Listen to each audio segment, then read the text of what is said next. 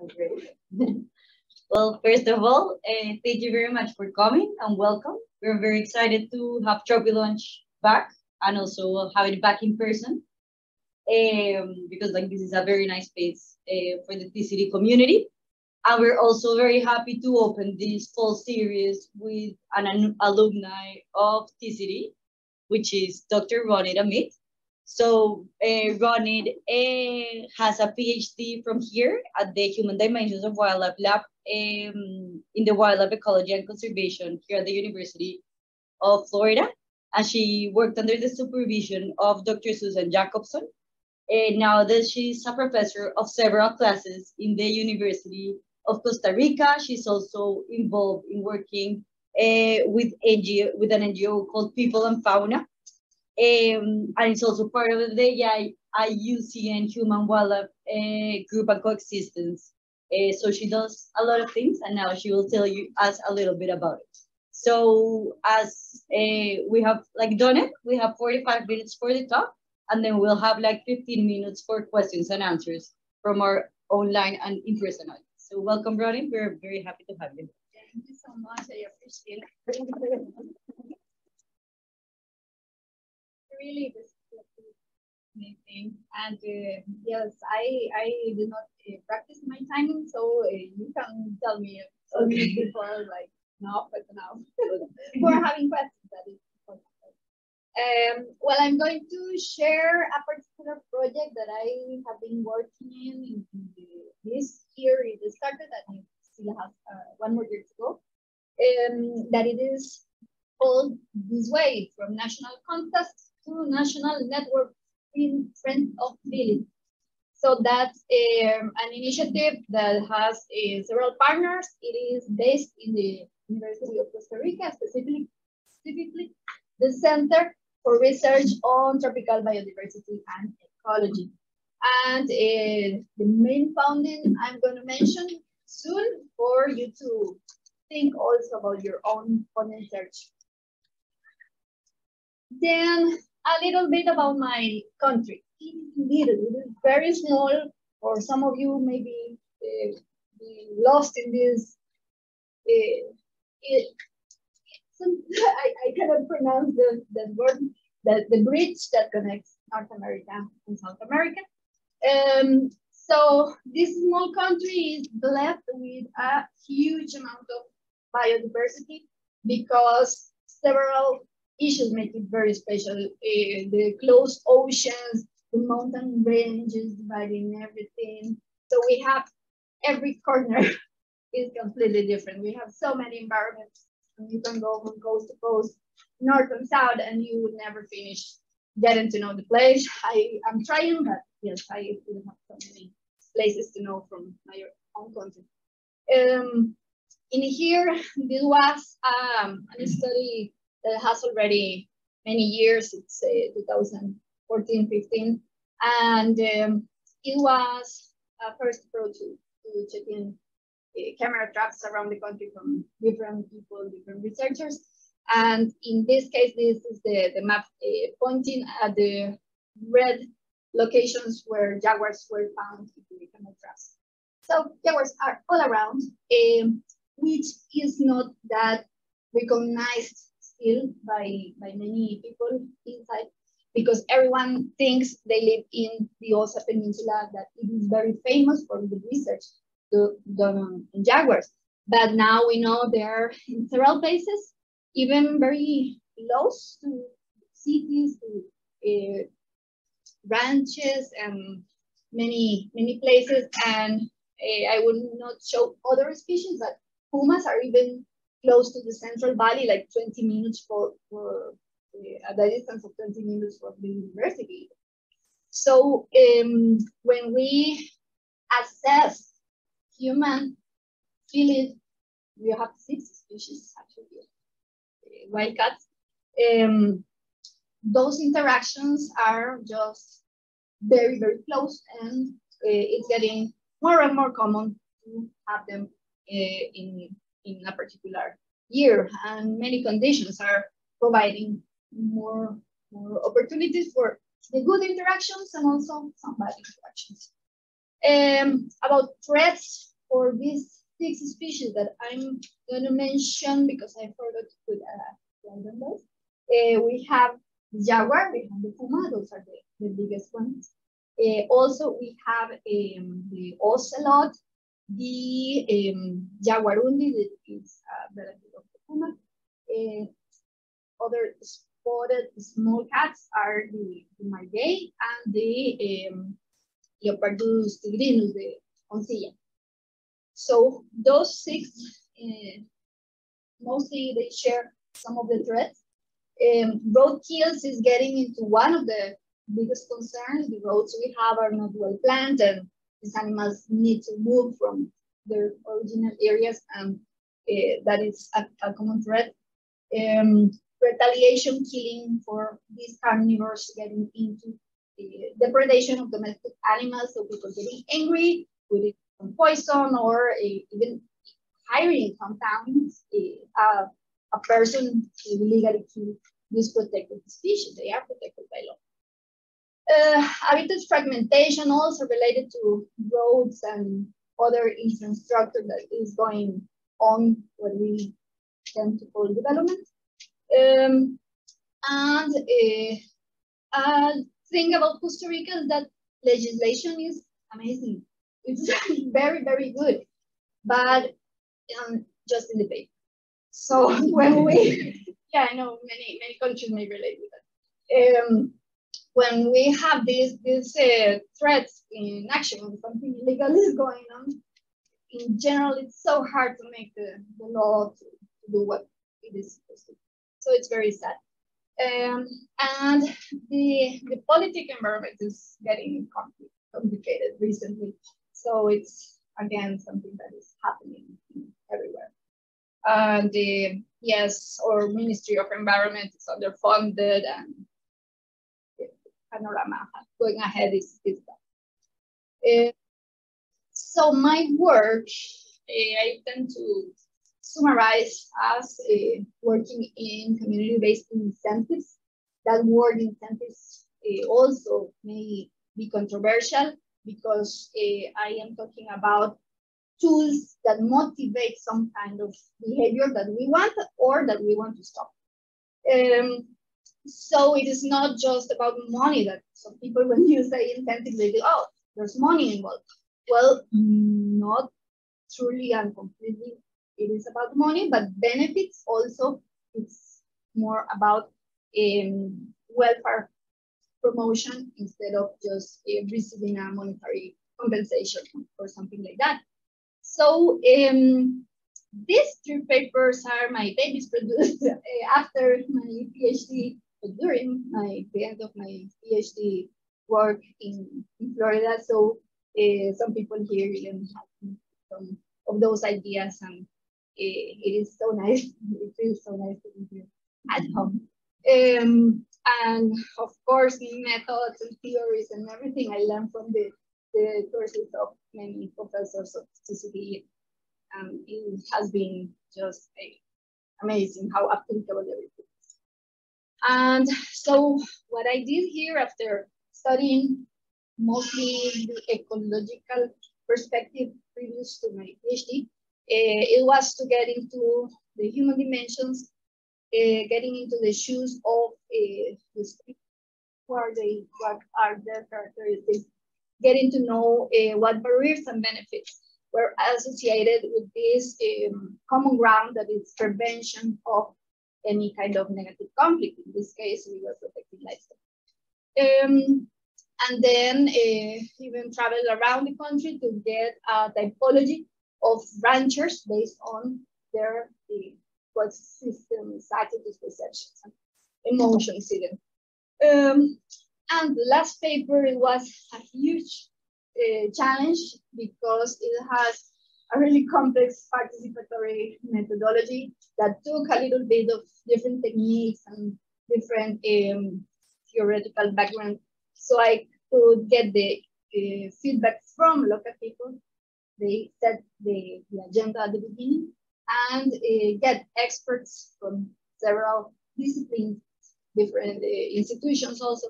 Everyone providing feedback to design this kind of tools in samples. So we go to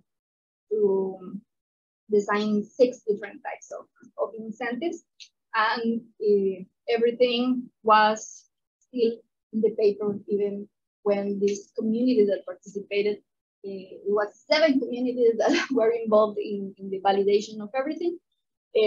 So they were still waiting, well, what is going on after this dissertation. So pilot testing. After I graduated, came back to Costa Rica, got funding still from the US Fish and Wildlife Service for the pilot test in 2017. And for those, the sad part is that I still do not have scientific papers, but I have the technical reports in Spanish. So well, I was testing 3 of the incentives that was a payment for coexistence. I'm going to just mention them because it's about this. The citizen technical assistance for prevention of damage, and a green label for products and services of these communities that coexist with cats. And well, that study went a little short, but it was the first time we actually had something to provide to the local communities, and there were 4 communities involved from different parts of the country. Next, we had to do a second pilot test. This time, the funding was from the first debt for nature. Yeah, debt for nature with Costa Rica and the United States. And that one got into the pandemic. So we started like 4 months with the methodology that it was so nice to design that I thought. But with the pandemic, we had to improvise everything and change everything. It was very, very challenging, but we decided that this is not going to stop. So let's go and change and make people happy during that time. So the initial methodology, well, I will mention also briefly. It was very, very social learning. It was a lot of workshops with everyone, like parties for all the activities with the food and music and everything.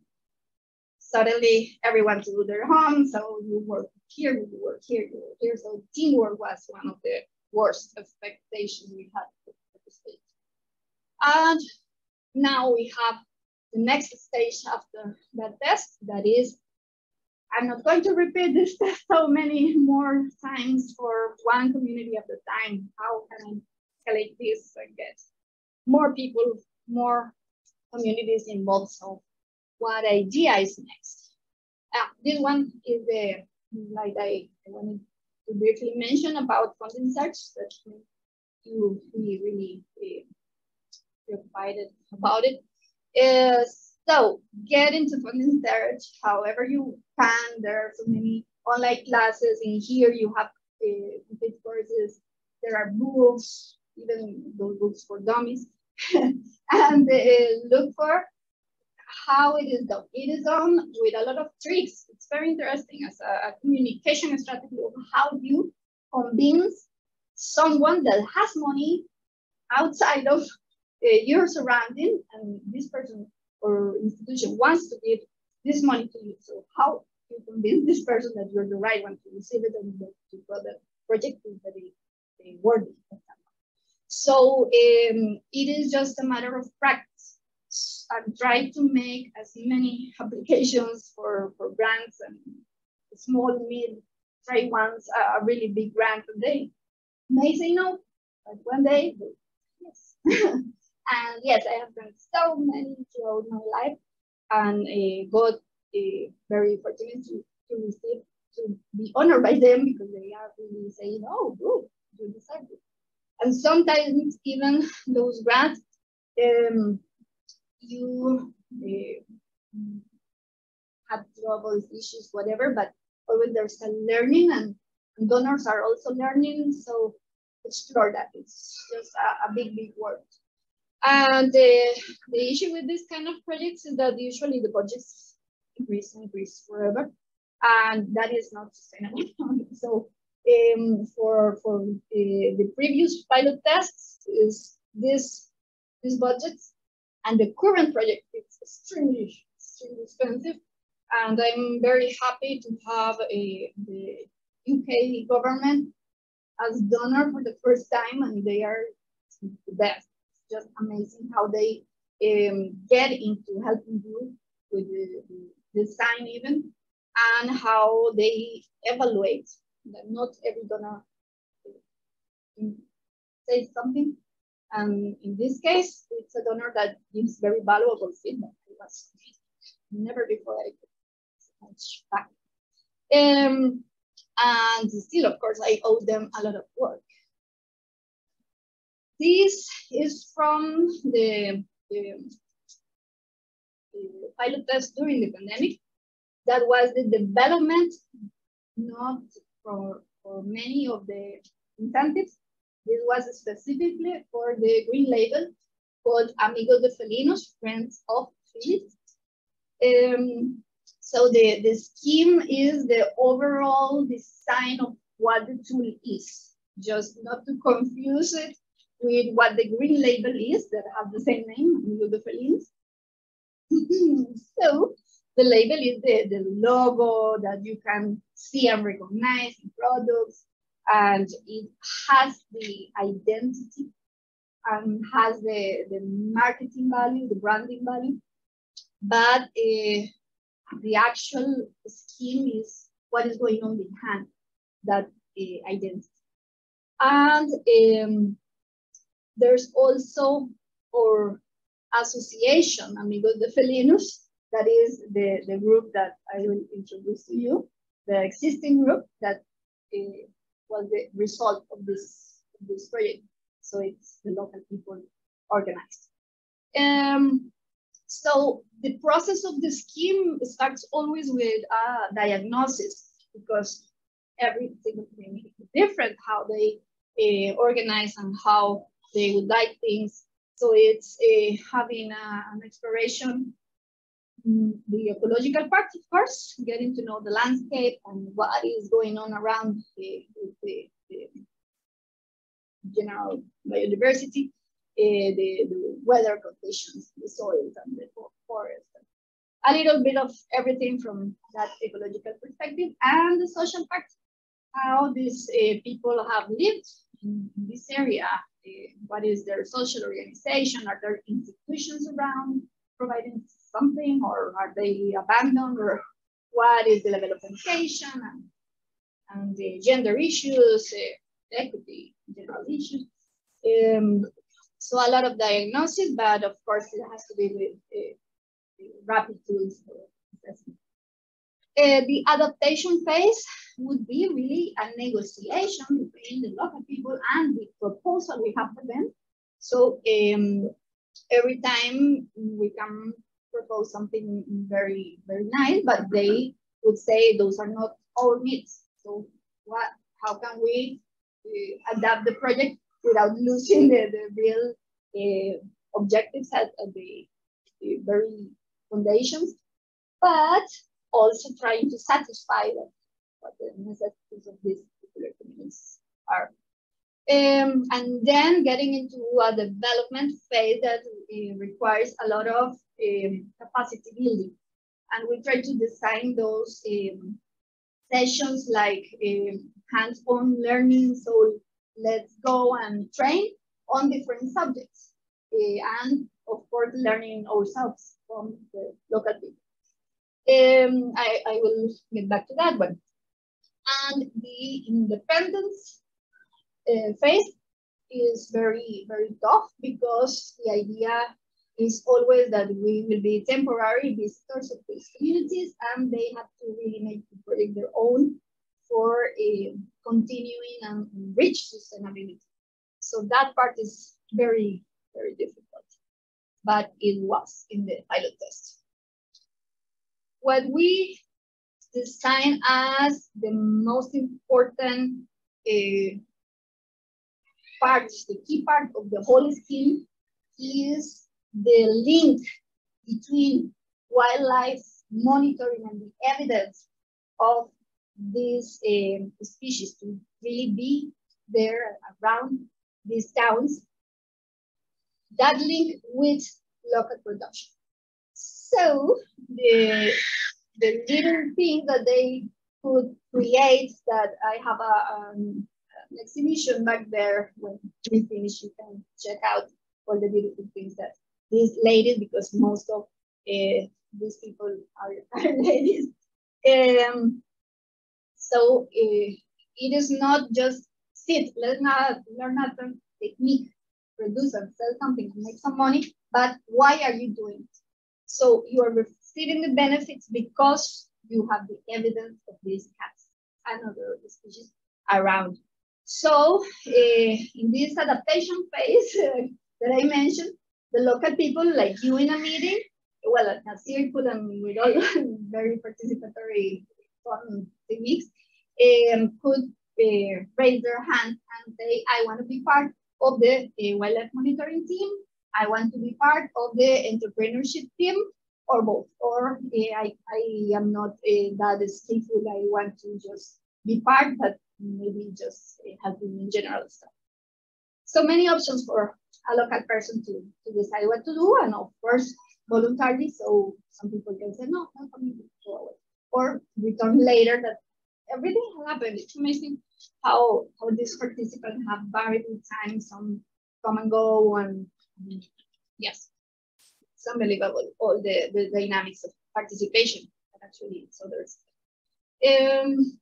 so the training on wildlife monitoring, a lot of fun, getting very dirty. Local people knows a lot about their terrain. The camera traps are located around 500 meters. I don't know in yards. I don't know how to translate 500 meters. It's really close to the interface between protected areas and the private areas. The protected areas are mostly public. And in this case, it's a national park that is the neighbor of this side of the communities in northwestern Costa Rica. I didn't point out even now. But so the records, I got one a couple of days ago, a new record of a jaguar that lives 100 meters away, so from here, of one of the churches of the town. Other lives close to or passing by the high school. So that part of discovering how close are these interactions is also something very, very interesting.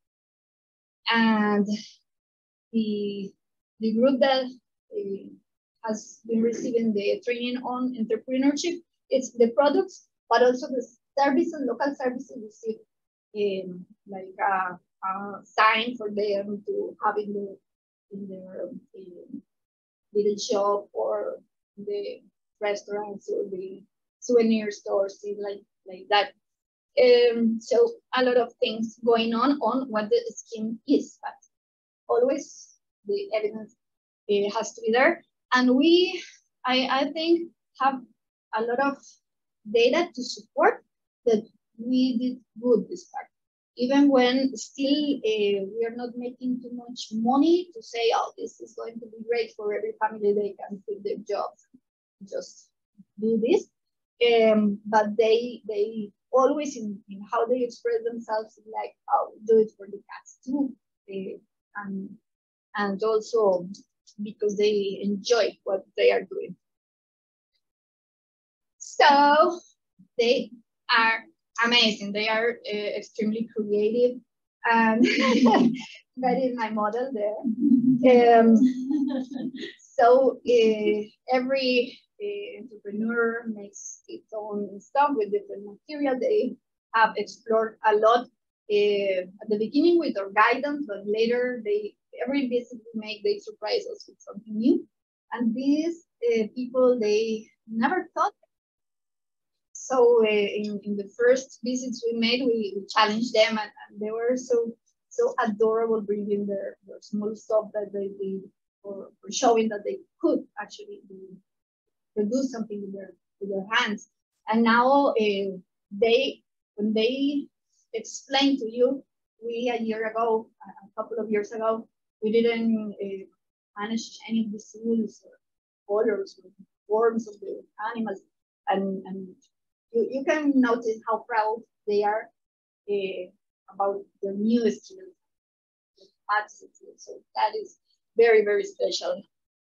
And so we, for the new stage, while we have this association, the local association is still struggling with how to be leaders and how to have a system that is community-based when they usually went just working by themselves and not sharing the benefits or having a group, feeling a group identity.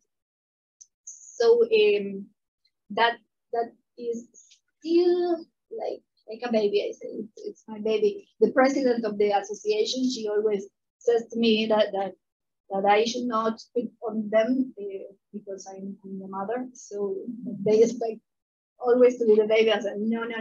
You have other child to grow up and continue your path. So that part, the independence part, it's amazingly difficult, but we are learning. This new project, so it's focused on these 3 points.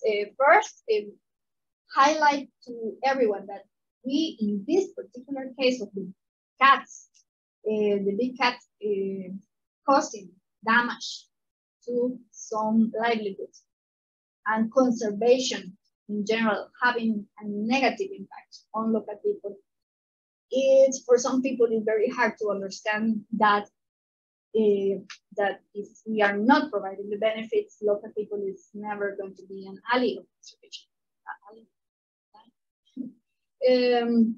So these kind of tools need to really reward people, to really recognize that they are making an effort. Do not ignore they are making an effort.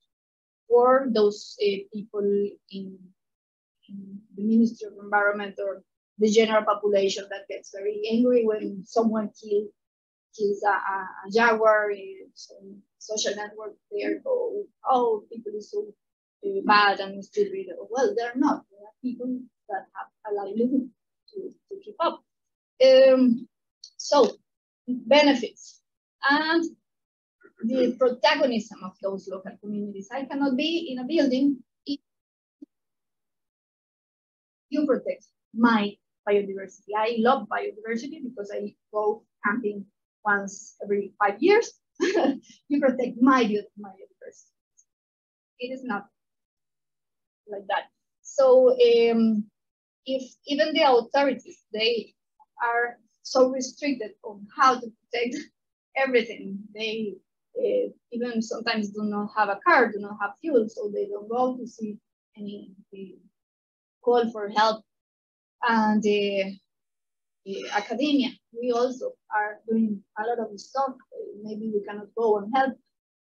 So they are the ones in the place and organizing and providing the tools and providing enough freedom for them also to get into really community-based wildlife management. That is one of the key stuff to design inside this. And scaling up. So yes, I can work in 1, 2, maybe 3 communities. It's going to be very expensive, and it will always depend on external people. But that urgent goal really needs a lot of creativity. So I was like breaking my head about that. I remember, okay, I liked a lot what I learned about the community-based social marketing and things like that. What are the options in these sources? So I came up with that slogan: make your business and the business of your community. Participate in the National Friends of Felids. We will award the communities that use good practices to coexist with wild cats and information here. And the credibility of all the logos of the people. And well, we had many participants. That was scary not to get participants. We have a communication team, so we all build this communication strategy based on the benefits and make the business roar. The community has to roar because a business is going to be beneficial. So we recorded a lot of the communications for assessing. That is part of the qualitative analysis we are getting into. And these communities, I do not have in a map, but really are all dispersed, and we can see where some of the main conflict hotspots are, but also we have several previously identified conflict hotspots that did not participate. So still, that is also part of the analysis, because we will have a second year of the context. So this is the first edition of it. And one really important part of the whole process and how it is designed is that it is not only about the winning communities, but also the process itself. So every single participant, and even people that couldn't participate because they learned too late about this maybe, or they check it out and said, oh, we don't have time, or many reasons. But the idea was they have to self-assess for the first time probably ever, how is that wildlife governance? So they never thought, oh, we are having interactions, let's ask my neighbors what is going on. So we made this form, and this form itself, it's very tricky. It is hard for some of these communities that may not have really good access to technology or the internet, or with I don't know, even limited reading skills. So that form required assistance and help. We got a call center by our graduate assistants, and we have all the recordings and all the texts, a lot of content for analyzing. And it was very close, the follow-up.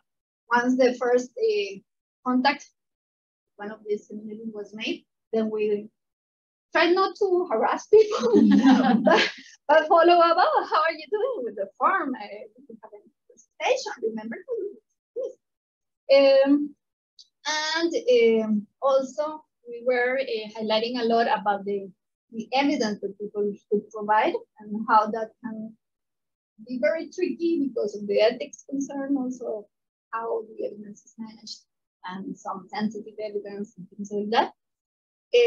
Other evidence that we have that now I realize I didn't have in the presentation is the pre-test and post-test of all this. Because part of the form, it was like, please circulate this online survey people and help them if they cannot use it. It is a based survey on the model of wildlife acceptance capacity that I like a lot and I have used previously. So it's that, and also some theory of plant behavior for some students. So we have like, I'm not sure, like 300 or more surveys for assessing. And these are the components of the form, the general components that we are valuing from these communities. So the ecological value, a lot is landscape ecology, where is the community located and how forested it is and how close biological corridors, national parks it is. The potential for entrepreneurship, it was also part of the information. The capacity for local organizations, so a little bit about they explaining to us how we make local decisions. Threats to the wildlife and the good practices that had the most value farm. The farm was a lot of thought that we invested on designing it and the rubric for evaluating. It was also a lot of work. We have for evaluation a jury panel of several experts. I think it's 24 different people helping us, different expertise, different institutions, and some international people. For the second round, it was 2 rounds of these evaluations. And we tried with this to reduce any biases that the researchers designing all we can have. And also, yes, those external eyes are always going to provide insights that you may miss. And let me see. So the process is about the feedback that people give to us, but also the one that we give to them.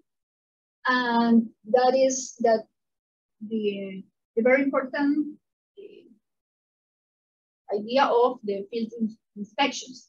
So the first time when people apply, they send the form, we evaluate, we select the finalists. So we had 15 finalists in 2 categories. One category is the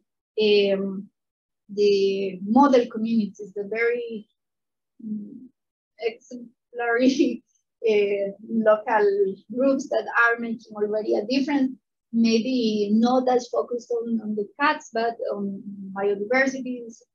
They are already doing a lot. So that's the category number 2. And the category number 1 is the cases where actually nothing has been done. So they are in need. They are the ones that desire some accompaniment, some support for being able to become a friend of field. So we had like the models and the ones that really need the help to get to being models.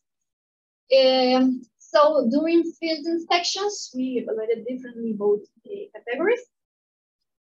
And the field inspections were to check all the components of the form and to have, for the first time with them, this participatory methods. Some meetings were big, some meetings were very small, but it was, again, with little pieces of paper, put your ideas, and with this huge paper, the ideas, well, everyone really involved in improving the previous form. So after our visit, we took a lot of pictures of all the evidence that we could. We made a report for the judges, and the local people revised their application. And the prices, they are competing for data containment, all the scheme, all the training, and getting into the different teams for local working. And the camera traps, of course, and computers and hard drives, and some cash money for investment into local entrepreneurship, and even an artist donated a surprise, a huge mural, and his the price is getting more and more attractive. In the second edition of the contest, I expect we will learn a lot from this first version. And yeah, we have to analyze the data to see how the messaging can be directed to the people that need it the most, and this time they did not apply. And recognition is what we are promising to these people with the label, that it is going to be the whole country clapping for them and say, well done, good job. And of course, sharing the costs and the benefits of coexistence with these species. So we are making very easy to help them buy some stuff from the local community, visit them, share their social media, so many things that you can do for recognize the local people. Some of the messages on Facebook and just when someone says, "Oh, so nice what you're doing," I take a screenshot of that and share with local people. Oh, they are so happy just to receive good messages. And yes, so we really want to do the awarding ceremony focus on local people. It is going to be at the 29th of this month, and it's going to be online also if you want to join us online. With the Vice Minister of Environment and the ambassador from the UK and the president of the university. So we will make a big party for them and deliver the prizes. And so hope to have a lot of press coverage as well. Let me see. I'm running out of time. So I do dream with community-based wildlife management and get into sustainability. Still a long way to go because our weakest point is that part of commercialization, getting the movement of these products into the market and setting also the services to really tell the story and get more publicity. And we are working on that as part of the project. But of course, you're very welcome to visit one day and help us there on the field and get more ideas. I love to work with volunteers and fellows and visitors. So any research questions also for to be done from different perspectives.